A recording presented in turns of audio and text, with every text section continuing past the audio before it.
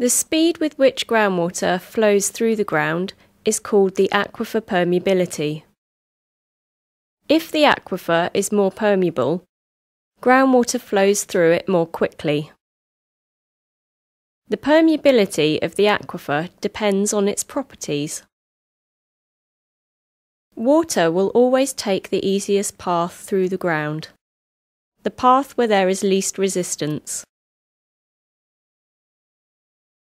In our sand tank, the dye moves more quickly through the gravel than the sand.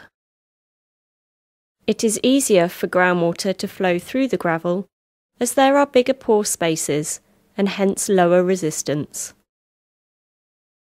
The gravel aquifer therefore has a higher permeability than the sand aquifer.